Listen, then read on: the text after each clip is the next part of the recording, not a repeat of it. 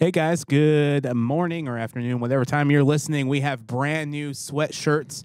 This is the Explore Tennessee sweatshirt, which you can subscribe to that YouTube channel, Explore Tennessee. That's XPLR Tennessee. We have these few designs. So if you're interested in learning more or purchasing one, DM us and we'll send you the prices. We're still putting it on the website as we speak. But we may have a little bit of a Black Friday / Cyber Monday / Christmas New Year sale. I like that. I think it's coming. It's going to be all of the above. It's a big sale. Today we're doing a throwback episode, and you may be wondering why I'm wearing glasses. My wife is in the studio, and I just thought I would. I can actually see now if the glasses off. You wanted a good history vibe. I felt like a grandpa in my new sweater. Look at this thing. Look at it. It's so nice.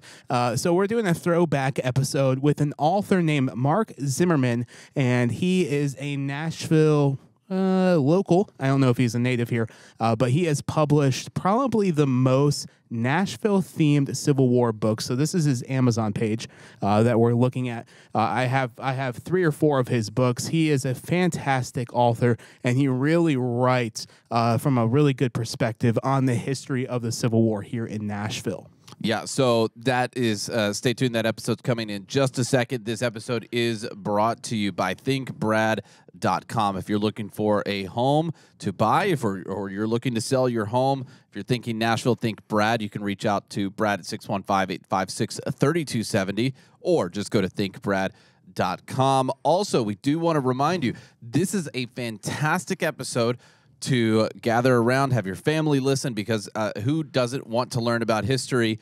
So grab your family and then also sit down with a nice cup of coffee. Or hot chocolate. Or hot chocolate. But, or cider. Or cider. Or pumpkin juice. But if you choose coffee, make sure it's Blessed Day Coffee. And with our code XPLR20 at checkout, you can get 20% off of some of the most fresh and sustainable coffee here in Nashville.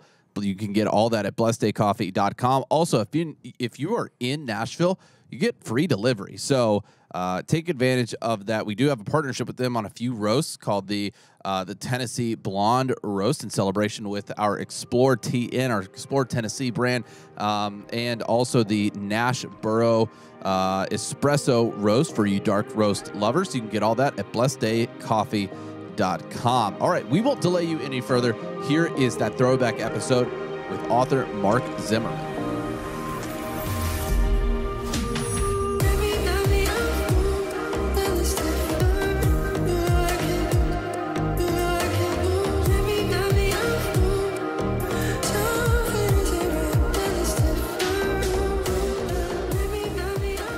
Hello and welcome to the Nashville Story. I'm Stuart Deming. And I'm Aaron Pennington.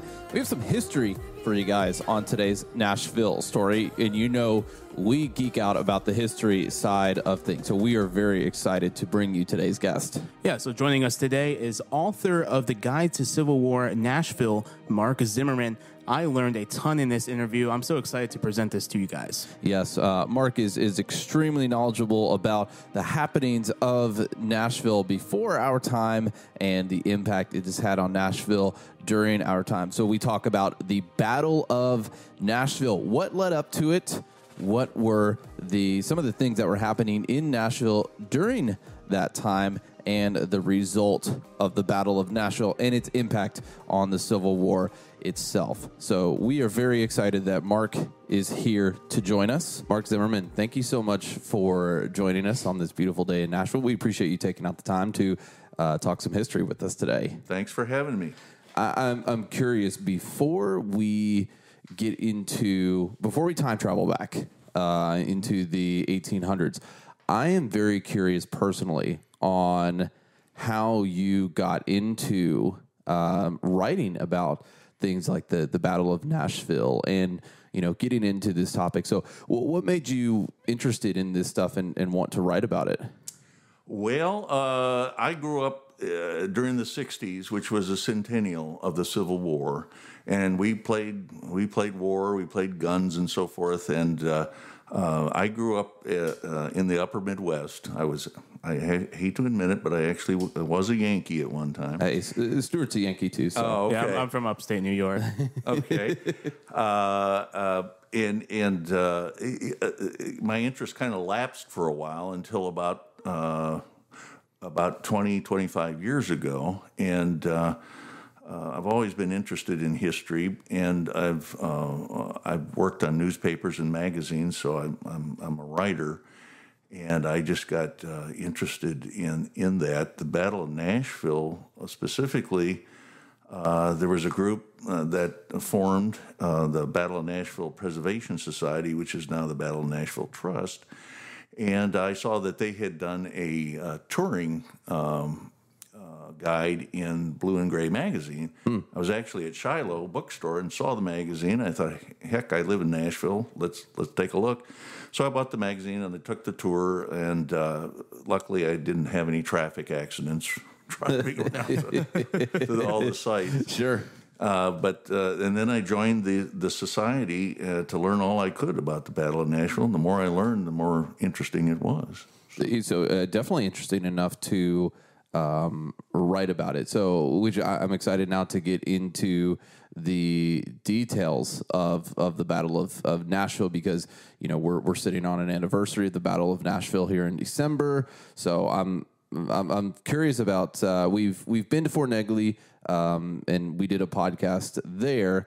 But afterwards, I knocked my head and forgot most of it. So, literally, so I'll probably learn a lot here. So to start off, what were the conditions? Because obviously, a lot of stuff you hear during the Civil Wars, conditions were just right for this. What were the stage setting situations for Nashville in the beginning of the Civil War? Nashville at the beginning of the Civil War. Yeah. It was a town of about 15,000 people. It was one of the larger cities in the South. New Orleans was the largest one. But it sat on the Cumberland River, and the Cumberland River and the Tennessee River were the natural avenues of invasion into the Mid-South. Now, the defense of Nashville rested entirely on Fort Donelson and Fort Henry. Which Fort Donelson is 60 miles away from Nashville, give or take 45 miles? It's about an hour and a half drive to, it's at Dover, Tennessee. Okay. And there's also at Fort Donelson, this is actually a fort I've never been to yet, and I really want to go.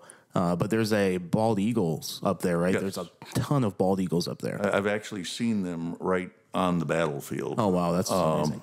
And it's a very interesting battlefield, too. It's a national park. It's a Park Service site. So when did the Battle of Fort Donelson happen in the timeline? It was second week in February of 1862. What happened was there was a combined Army and Navy expedition under U.S. Grant that first took Fort Henry on the Tennessee River. At the time of the battle, it was 1/3 underwater. It was very poorly sighted, and the U.S. Navy actually captured the fort before the Army even got there. And that opened up Tennessee River all the way upriver to northern Alabama. But the key to Nashville was taking Fort Donelson. That happened. The naval battle at Fort Donelson was on Valentine's Day, and the Confederates actually won that battle, but the Confederates actually ended up surrendering to Grant, surrendering the fort. 15,000 Confederate soldiers were captured and sent north. And that pretty much opened the way to Nashville. There was 3 forts at Clarksville, which were all abandoned by the time the gunboat flotilla got there. There was also a Fort Zollicoffer in West Nashville on the Cumberland. That was a pretty strong fortification, but it was abandoned and destroyed by the time the federal gunboats got there. And, of course, the population of Nashville thought that the Yankees, who they thought was the equivalent basically of pirates and outlaws, would come and burn the city down and shut the city down. Under the overall authority of the U.S. Army, it was Buell's army coming down from Bowling Green that actually was given the authority to capture Nashville, coming down through Edgefield. They did not shell the town. As a matter of fact, they captured Nashville without firing a shot. Really? It was February 26th, 1862, and Nashville remained in federal hands for the remainder of the war.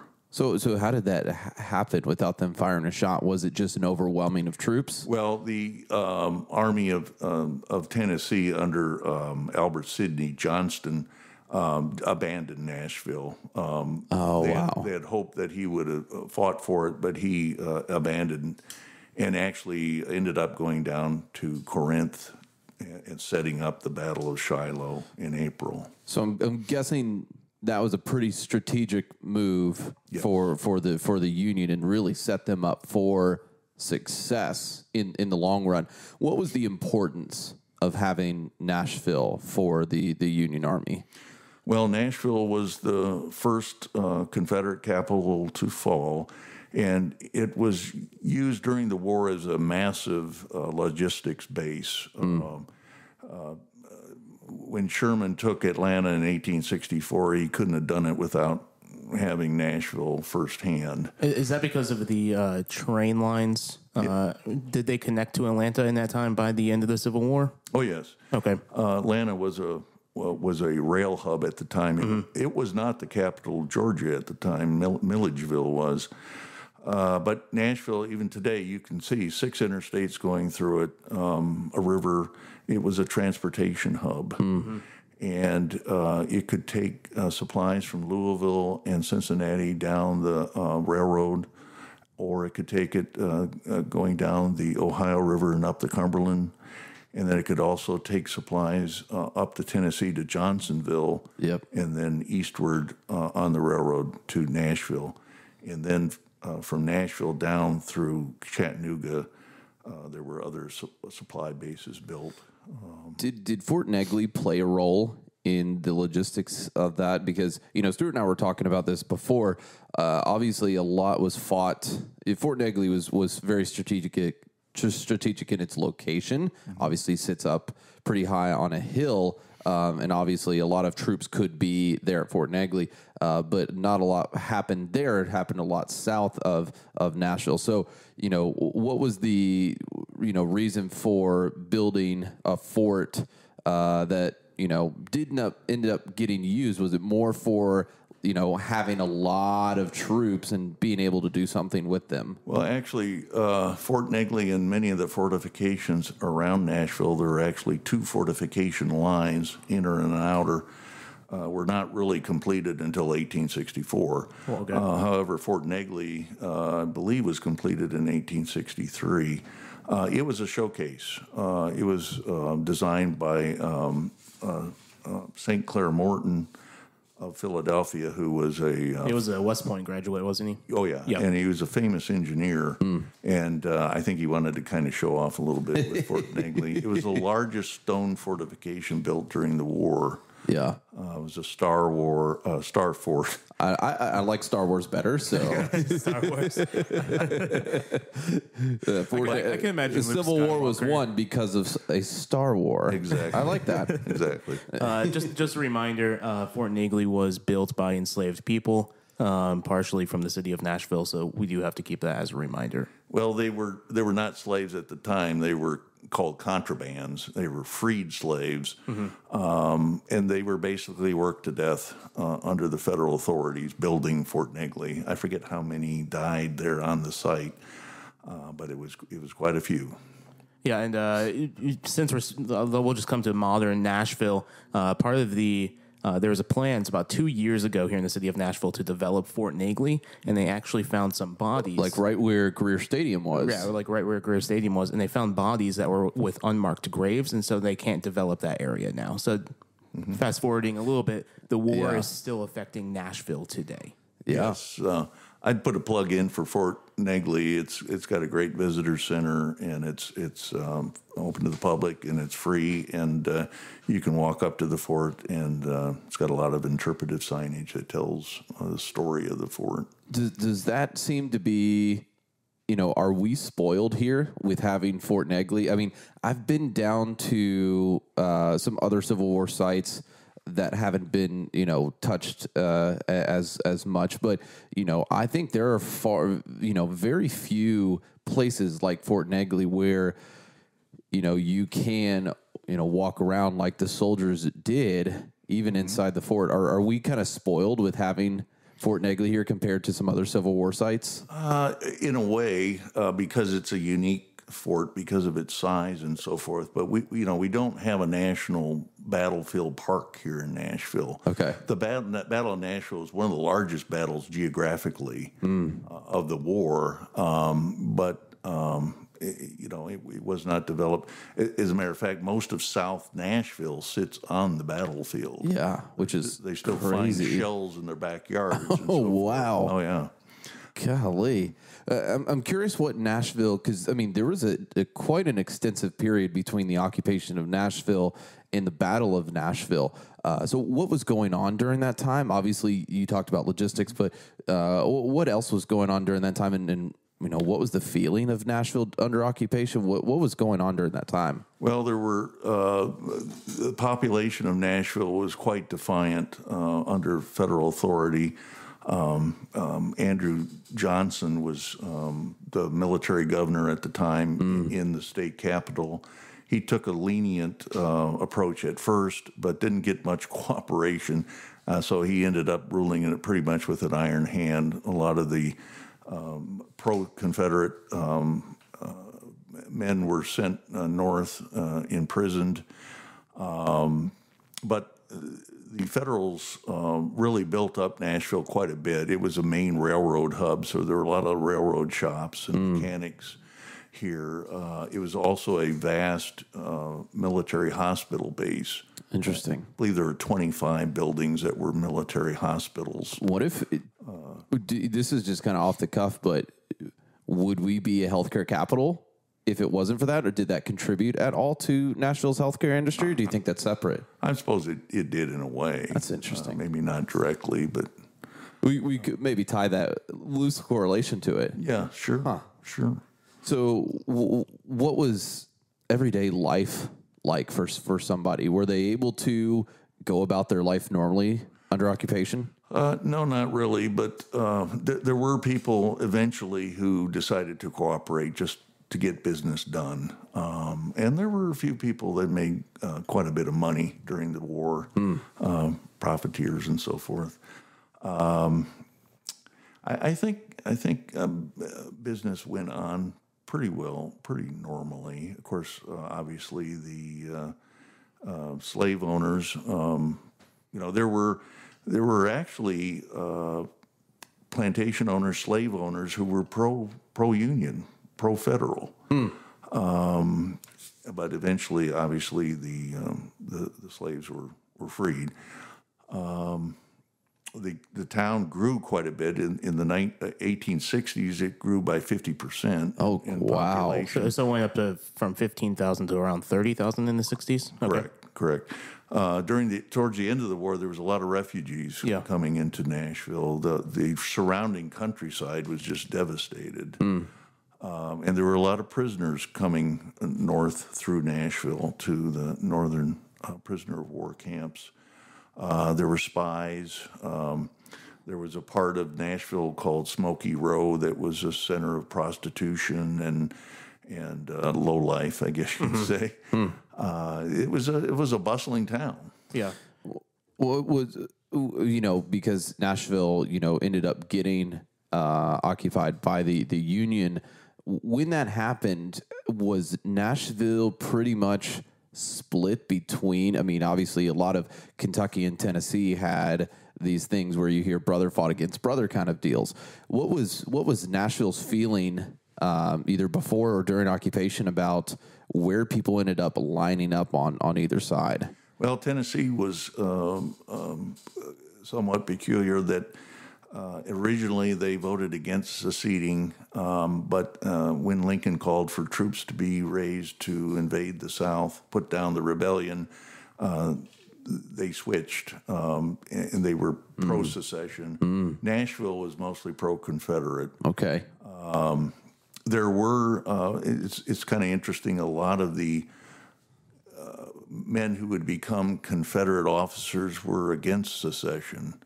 But once Tennessee seceded, they went with their home state.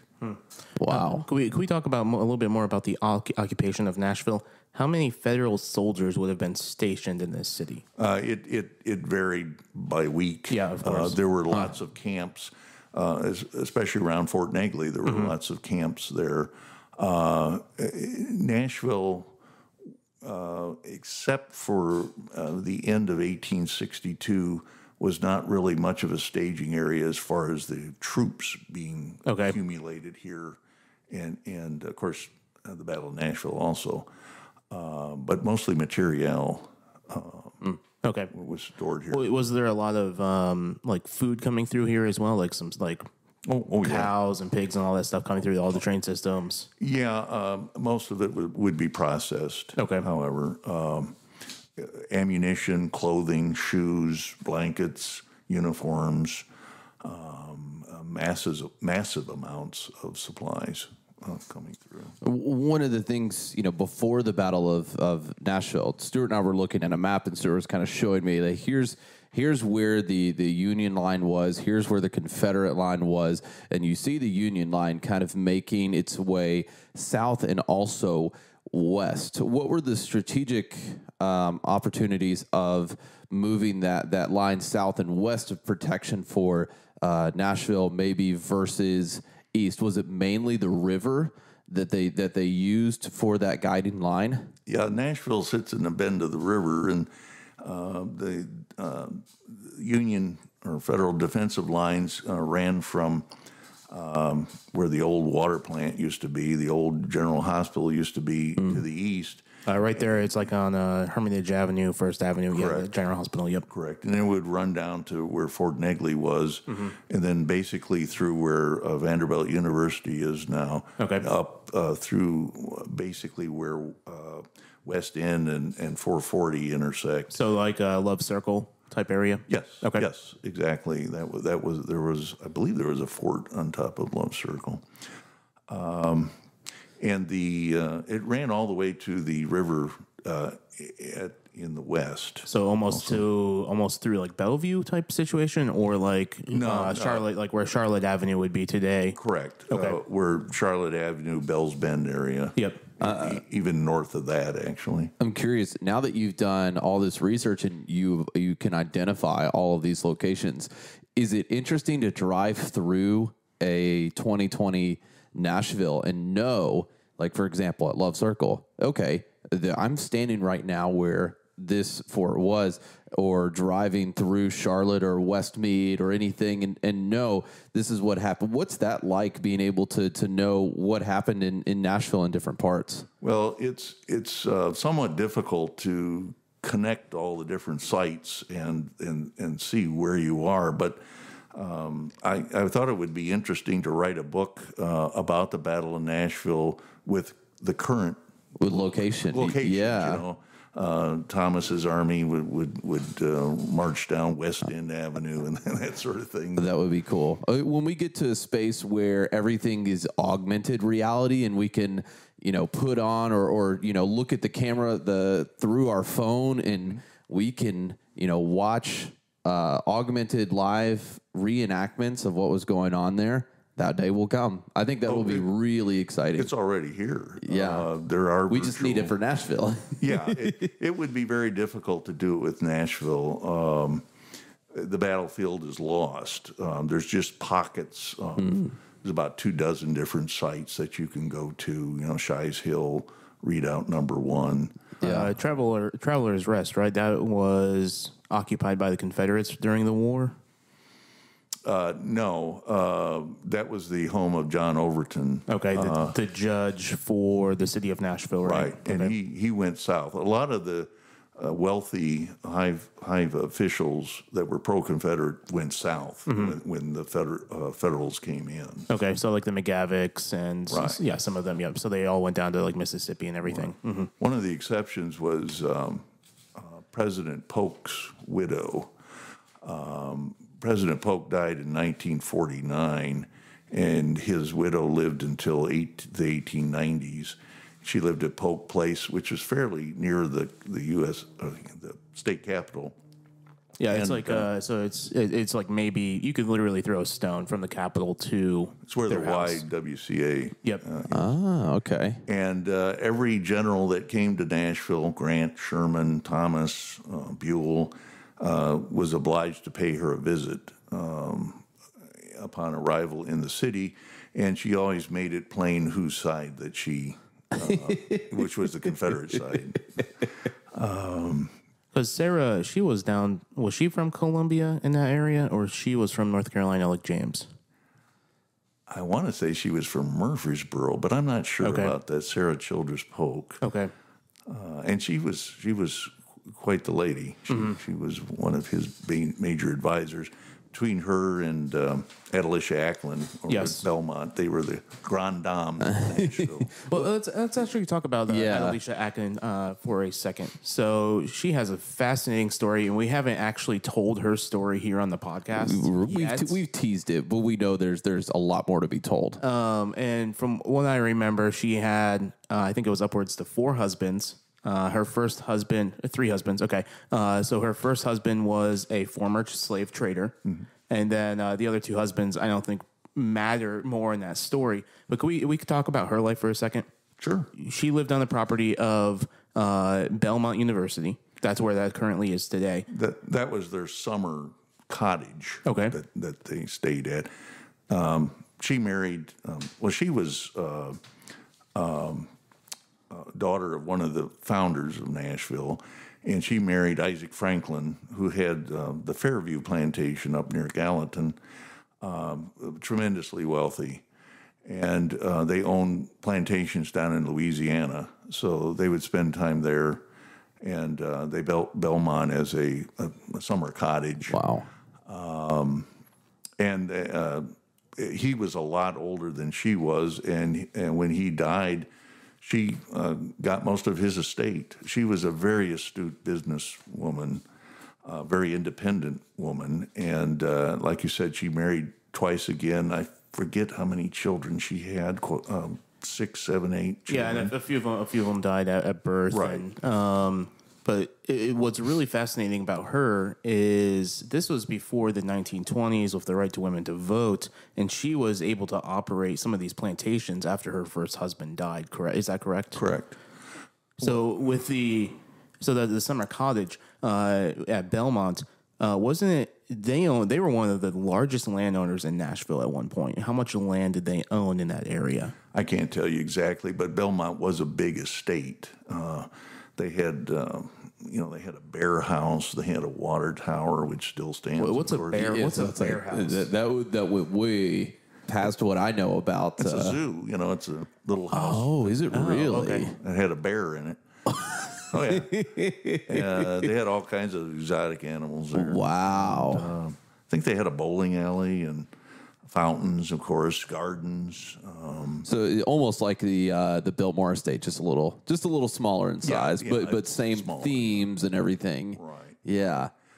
She was quite the socialite, and she managed during the war to vie the federal authorities versus the Confederate military to harvest her cotton down in Louisiana and have it shipped to England, and I think she sold it for $1 million, which back then was Insane, $1 billion. Wow. One of the things I think is really interesting is when you get into, even you get into a lot of other Nashville history just by accident when studying a lot of this stuff. A lot of names pop up that you realize, oh, that's why this is McGavick Pike. That's why we have the name, Belmont. I mean, so many names just connect. Was that a fun process as going through learning about the history of Nashville, discovering all of the names that we know today as something and figuring out where the origins of that lie and how everything connected so well? It seemed like everybody knew everybody, or everybody was. It really related did. to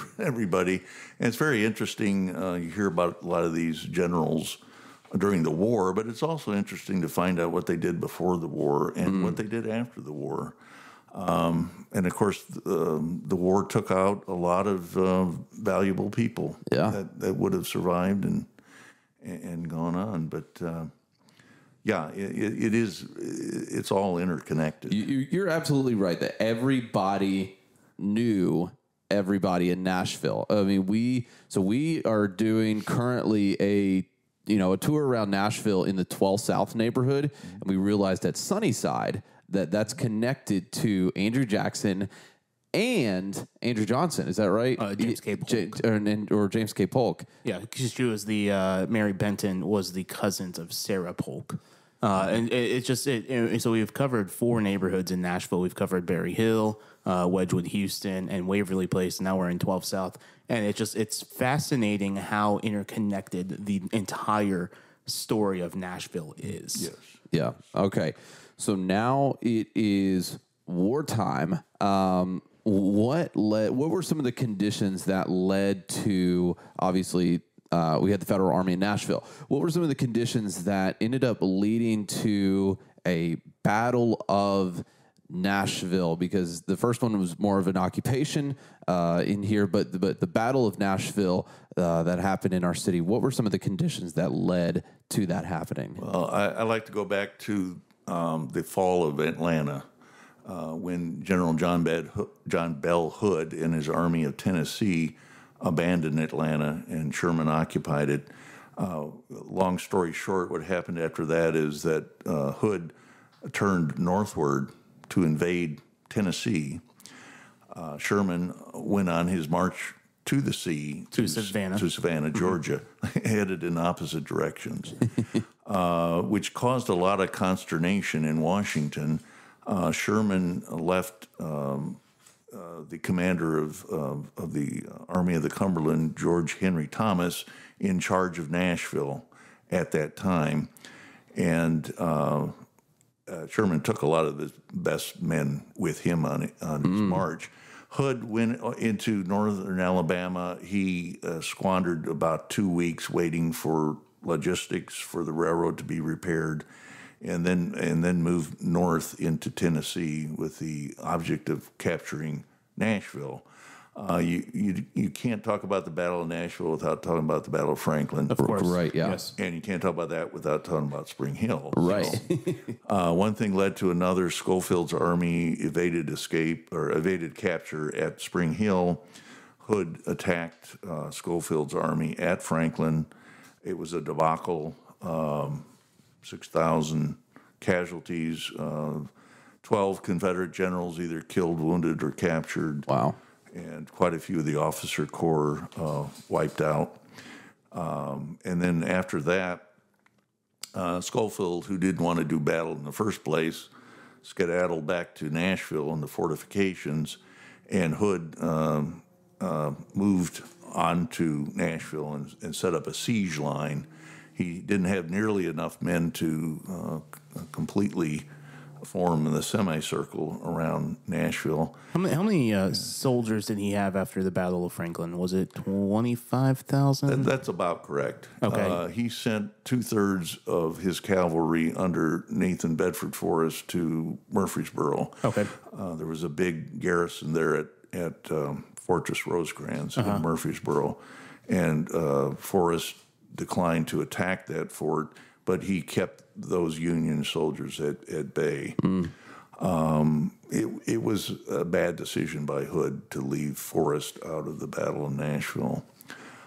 Now, what's interesting is that the Army of Tennessee under Hood was rather ragtag, especially after the Battle of Franklin. Sure. Demoralized to some extent. The weather was horrible. And there's stories of 7 or 8 year old boys that Hood got to start fighting for his side. I hadn't heard of that, but I wouldn't doubt it.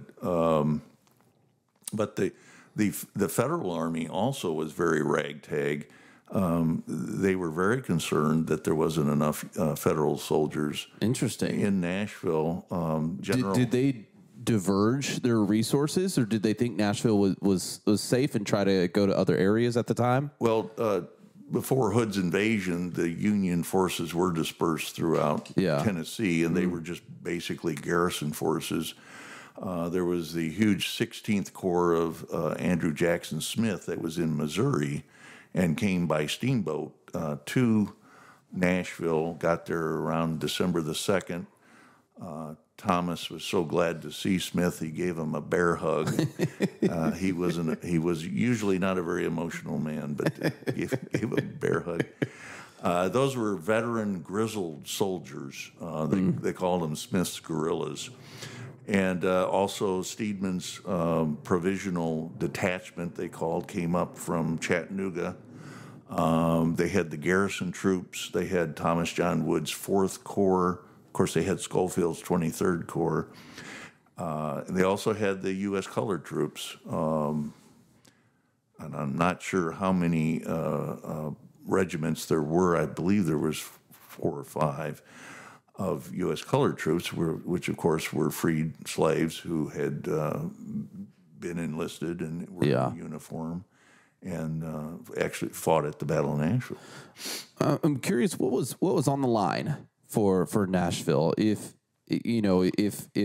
things were to go differently during that battle time? Let's say that maybe the Confederate didn't lose as many in Franklin, and the weather was better or something like that.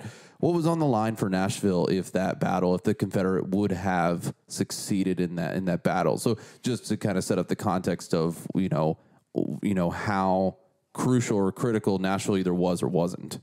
That's a very good question. If Hood had not delayed in northern Alabama, if the Battle of Franklin had not happened, I believe Nashville probably still could have held. However, that's a very interesting question. If Hood had used all of his men to the best utility, they probably would have attacked from the west, bypassed Fort Negley, which was impregnable, really. Right. Although there was talk at one time, supposedly, of forming a suicide squad to attack Fort Negley. Oh, wow.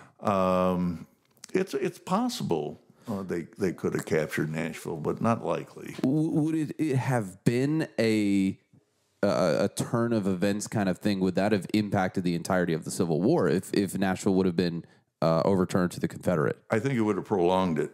Interesting. The ending would still be the same. Okay. It may have prolonged it for 6 more months. Wow. And a lot of people in Cincinnati and Louisville would be very, very scared. That's very true. So with the Hood's army and Thomas's army, how many people were over this battle? So this battle happened December 15th and 16th of 1864. How many people were on both sides? How many people were with the Confederates? How many people were with the Federal Army? Well, a lot of numbers are indefinite, but the Federals had about 55,000. Wow. Confederates had about 23,000. Wow. So there was about 80,000 men involved. Wow. And then how many men were with Nathan Bedford Forrest? There were 2 divisions. That's about 8,000 maybe. Okay. Something like that. One of the reasons the Battle of Nashville is not more well known is that it wasn't a bloody battle like Shiloh or Stones River. The figures I have here is that for the entire campaign there were 3,000 casualties. Oh, wow. For the Federals, about 330 killed. For the Confederates, the numbers are hazy, but about 6,000, and 4,462 of those were captured during the Battle of Nashville. Oh, wow. So again, there wasn't a lot of men killed. Yeah. It was a violent battle, of course. But. Do you think so? If we talk about Nashville as a whole, so if we're looking down from a satellite, you're going to have an area of Nashville called Oak Hill, which has a lot of rolling hills in Middle Tennessee, and then you have where Radnor Lake is today. That wasn't actually a lake at this time during this battle. That was actually farmland. A lot of people don't know that. But do you think the terrain in some of this South Nashville area had an impact on the casualties? Because of all the hills and stuff, there wasn't as many casualties as you would have had for the Battle of Stones River or even the Battle of Franklin. That's a very good question.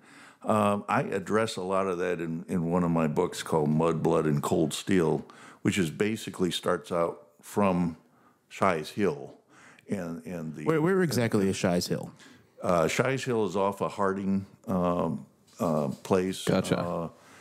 Off of Benton Smith Road. Oh yeah, it's that big hill that you go up on. Yeah, I know exactly what it is. Yep. And you can go up there. There's a trailhead there, and at the top you can see where the men were. It has some cannon up there and some flags. Oh, great! It's a real nice place to visit. The Battle of Nashville Trust maintains that. Okay. They just put a couple of howitzers up there also. Oh, wow. Okay. General Beauregard's son had a artillery battery, and that was his howitzers there on the side of the hill. Oh, wow. But anyway, your question, Granny White Pike was cut off to the south for their escape route, so most of the men from Shies Hill were going southeastward, and there were the Overton Hills there, which are very steep. Yeah. And some tried to go through there, but most cut over to Franklin Pike, north of those hills, down around Harding and Franklin, down where John Overton High School is. Yeah. One of the Confederate commanders, Stephen Lee, put up a fight there to hold back the Federal troops. And it pretty much saved Hood's command from total capture or annihilation. There was some very brisk and sharp fighting there, and after that, it was a running retreat over 10 days and 100 miles all the way down to the Tennessee River in northern Alabama. What was the totality of duration of the Battle of Nashville? Was it that 10-day period, or did it stretch over a longer or shorter period of time? Well, the Battle of Nashville was the 2 days. Gotcha. The 15th and the 16th. And then it's just basically called the retreat, the Battle of Nashville retreat. Gotcha. And, of course, there was 2 weeks where the armies basically sat at Nashville before the battle happened on the 15th. It was delayed mostly because of winter weather. Because there was at this time there was a big snowstorm that came through. Yes. I think I heard through the grapevine there was like maybe even like 9 or 10 inches of snow in some places. I'm not sure it was that much snow. It was ice, basically, that made. Yeah, we don't get snow down here. Yeah. Well, back in the day, they used to get snow. That's how James Robinson crossed the river to found Fort Nashville. So back in the day, yes. It was a particularly severe winter in the last weeks of December. Okay. In Tennessee. It kind of seems like, with the inclement weather, with the Battle of Franklin, with all of that stuff, it really seems like the stage was set for this to be almost the last chance for the Confederates to do anything. Now I kind of understand what you say of it may have delayed it, because that if the Federal troops didn't win, then the Confederates seemed like they would have gained a lot of strength in reconnecting and everything in Nashville, and obviously had more supplies then. So was that the case? Was it kind of the last chance when they're fighting in that inclement weather, when after major losses and they just continue to keep advancing? Was that kind of their last chance at making any grounds in this area? Well, what I like to call Hood's invasion desperate. It sounds like it. It does. Desperate times. Yeah. For the Federals, it was decisive. The battle was a decisive victory for the Federals. It was the last major battle in the Western Theater in the war. So, one of the questions that I raise in the books is why the Southern soldiers fought for so long under such terrible conditions. Sure. Yeah. Knowing pretty much what the outcome was going to be. Right. That doesn't seem very hopeful after the Battle of Franklin, going into Nashville with, half of the army of what you're staring down. Well, even at Nashville, there was ample opportunity for them to surrender. Oh, wow. And some of them did, of course, but then to go the next 10 days, some of them barefoot in freezing weather, ice, over 100 miles. I think one of the reasons is that they were scared to death of northern prisoner of war camps. Especially up towards Michigan and stuff, and how bad the conditions up there are in There was Michigan. Camp Douglas in Chicago was notorious, and I believe that the rumors were that you go to that camp and you don't survive, which is not exactly true, but a lot of Confederate, the largest burial ground of Confederates outside the South is in Chicago. Oh, wow, I had no idea. From that prisoner of war camp. Wow, that's wild. So let's talk about the aftermaths of the battle. So what was the condition of Nashville after the 10 days? How long did it take Nashville to recover from this battle? Nashville, amazingly, the battle was fought south of the city. The city at that time was about where the inner loop of the interstate is now. Okay. Yeah. And actually, it's hard to believe, but during the battle, business went on pretty much as normal in the city. If I can remember this right, There was a circus. there was a circus going on at the time. Is that right? Yeah, only they commandeered the horses for the federal cavalry. That's how hard up they were for horses. Oh, wow. At the end of the war, it's estimated that 10,000 horses died during the retreat from Nashville. Just of exposure. Oh, wow. Worked to death. But Nashville the city itself was hardly touched by the war. It was built up. And so after the war, Nashville was pretty much ready to move on. But like I said, the surrounding countryside was just devastated. Well, there's still reports coming from Franklin around that time of bodies just still laying on the ground, and they weren't buried until after the New Year. Yeah. Like reports coming out of Franklin. I just can't imagine living in that small town of Franklin of 700 people during that time. And you're still having these rotting bodies. Thankfully, it was cold, so you didn't have the smell, but you had the smell coming. Yeah, a lot of times what they would do is that they would bury the bodies, but it would be so shallow that with the rains and so forth, they would, kind of rise to the top. Yeah. Jeez. But, it doesn't matter which side you're on. An army tromping through your property is going to devastate it. They're going to take all the livestock. They're going to take the wooden railings down, use it for firewood. A lot of farmers were wiped out. And, of course, the men were in the army and the women were left to take care of the homesteads. fend for themselves, basically. That's true. So So after everything's said and done, the Civil War is now finished. All this stuff happened with Abraham Lincoln and assassination. What happened to General Hood and John Schofield after the Civil War? Okay. John Schofield was a career Army man, but he became commandant of West Point. He became the commander of the U.S. Army, the whole Army from 1888 to 1895, I believe it was. I had no idea. Oh, yeah. He was awarded the Congressional Medal of Honor, which was kind of dubious. But he was the one that suggested that the U.S. put a naval base at Pearl Harbor. Oh, wow. There's a Smart man. There's a Schofield Barracks there at Pearl Harbor. Hood, of course, was disabled.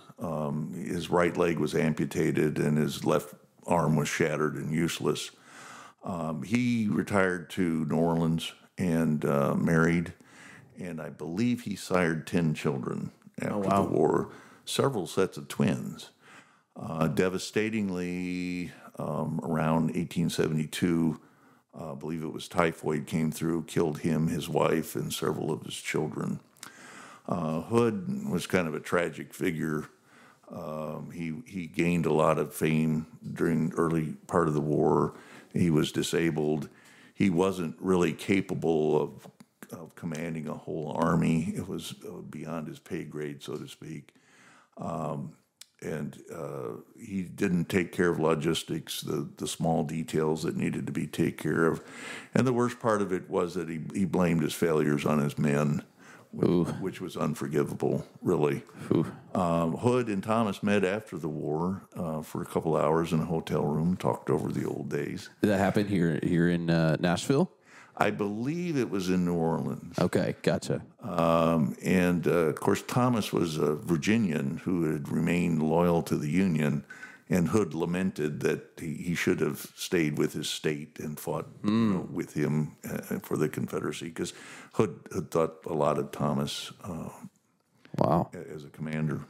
Well, so the aftermath of Nashville after the war, did it take a while? Obviously, we didn't, like you said, to see a lot of physical damage within the city. What was the process like of Nashville returning back to normal? How did the end of the war really affect the city? Was it anything that, a lot of people obviously probably, moved out of Nashville. So was there any residual effects of an occupancy in Nashville? Well, I believe the federal troops were here until 1866. Reconstruction went on until, I believe, the election of Rutherford B. Hayes, and then they withdrew the troops. There was a lot of friction, a lot of it because of black soldiers having arms, rifles, and so forth, and that didn't sit well with the Southern population at the time. There were still a lot of feuds and debts to be settled. Wow. Still lots of violence, even though it wasn't war. Nashville pretty much prospered.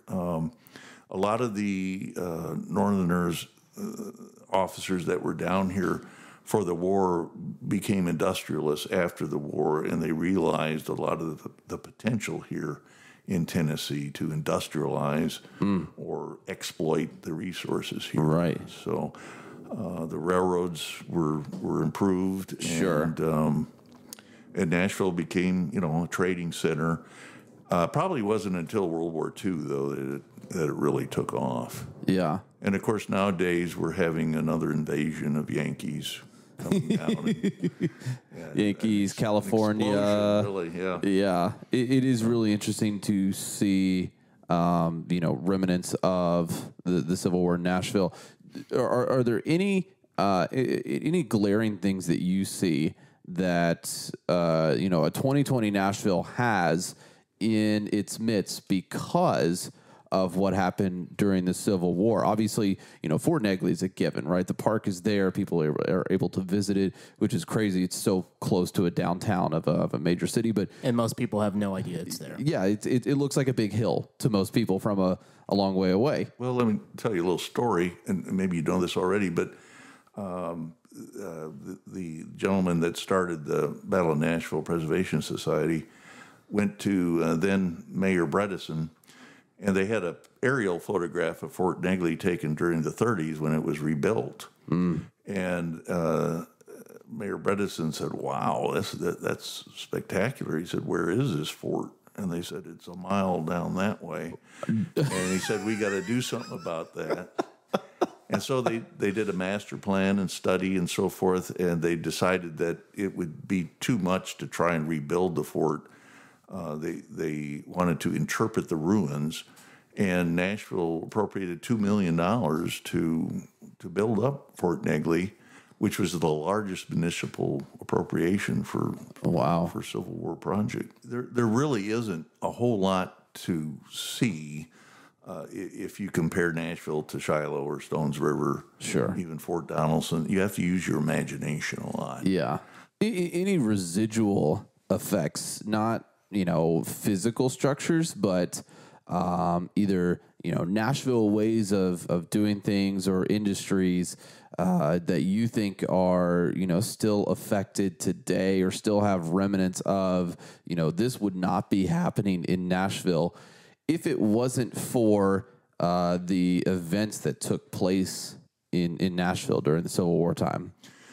It's, again, an interesting question. Nashville was the capital of Tennessee by the time of the war. Right. The interstate system coming through, the U.S. Army Corps of Engineers, in a lot of ways, the feds came back and still continued building infrastructure around Nashville. You look at Old Hickory Lake and Percy Priest Lake. Look at I-65 and I-40 going through Fort Campbell, Arnold Engineering Base, all federal projects. There's still. I grew up in the upper Midwest, and like I said, the centennial of the Civil War, and we were, kind of studying ancient history. Come down here, it's not ancient history. To some extent, it's still going on. No, you still have some second generation people from this war that are like their ancestors died on this land. Exactly, it's heritage to them, and they're very proud of their ancestors for fighting for what they believed in. It's a famous incident where a captured Confederate soldier was asked by his Yankee guard, "Why are you fighting us?" And he said, "Because you're here. You're invading our territory. And like they said, there was an aristocracy in the South that owned slaves, and that question needed to be handled and settled. 600,000 men died in that war." Wow. And interestingly enough, not most of them, but more of them died of disease than of bullets. I think one of the questions that is very relevant to today is, what is the importance of understanding the history that goes on here?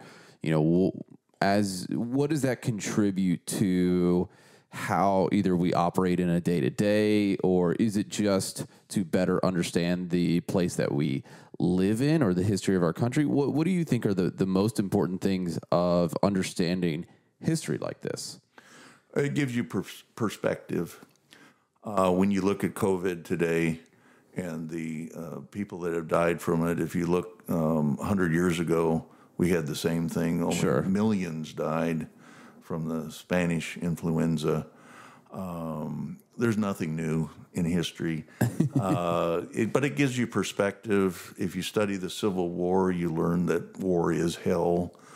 There's not a lot of glory to it, really.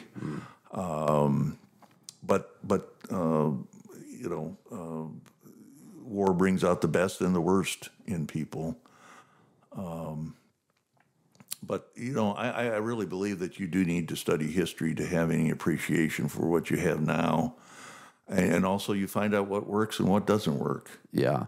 Why reinvent the wheel? Yeah. I think one of the interesting things about, being in the South and seeing the connection of where you live to what happened in the Civil War is very interesting. And a lot of dots are connected. Do you think that that's important for somebody who's living in Nashville to connect those dots, even if it's not, part of their family's history, or if they're moving in from California or New York? How important do you think it is to understand where you are living in the context in which that city has grown up in? The history of where you're living, because you can understand the people who live there. You can understand why they feel the way that they do, whether they're wrong or right about it. Just as in battle, the land has a lot to do with it. The terrain, the climate. Like during the Civil War, nothing was black and white. Nashville was in the Mid-South. It wasn't part of the Deep South. Right. And Kentucky refused to choose sides. Tennessee took a while to decide which side it was on, and 2/3 of it was Confederate, and the eastern third of it was Federal. Yeah. Union.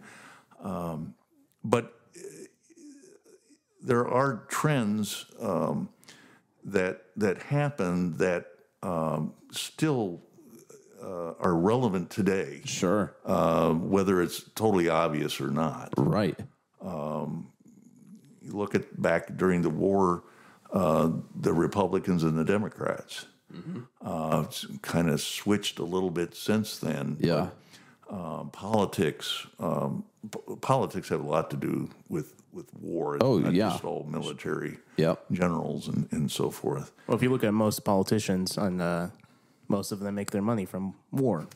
Right. So Going back a little bit, Tennessee was the last state to join the Confederacy. It was the first state to be readmitted back into the Union.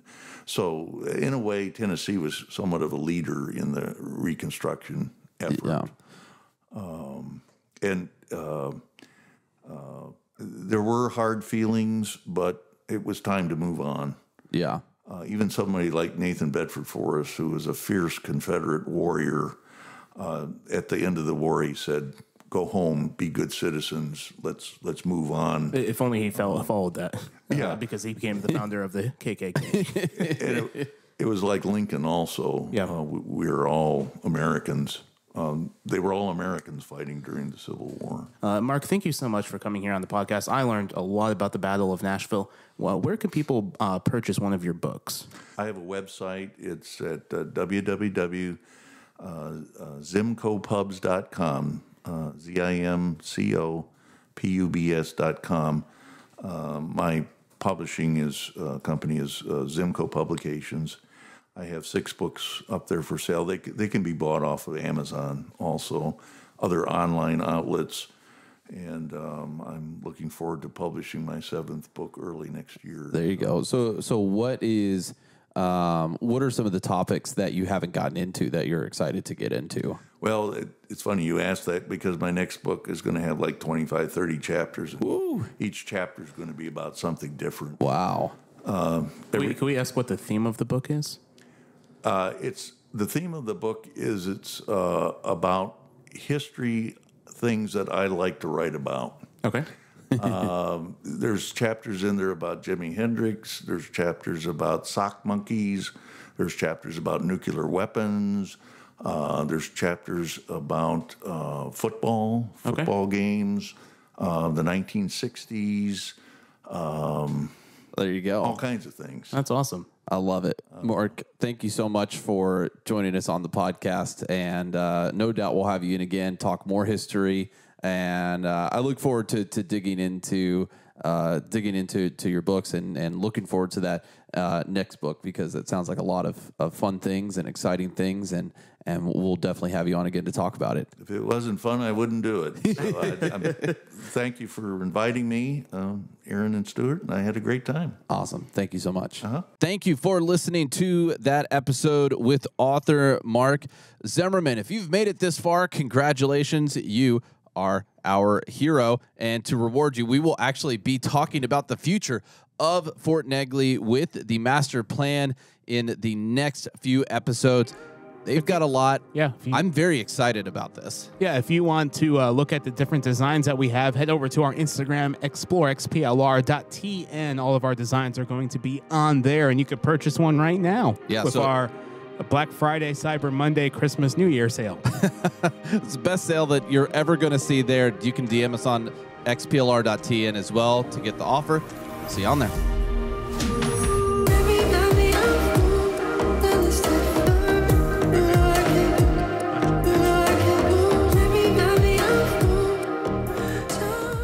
Thank you for listening to Nashville Daily. To learn more about today's episode, visit NashvilleDailyPodcast.com. And to stay connected, head to our Discord, and you can find the link at NashvilleDailyPodcast.com/connect. Nashville Daily is now offering tours. If you would like to take a tour of downtown Nashville, head to the link in the show notes or find out more details at NashvilleDailyPodcast.com. Nashville Daily Podcast is an Explore.Nash production, copyright 2022.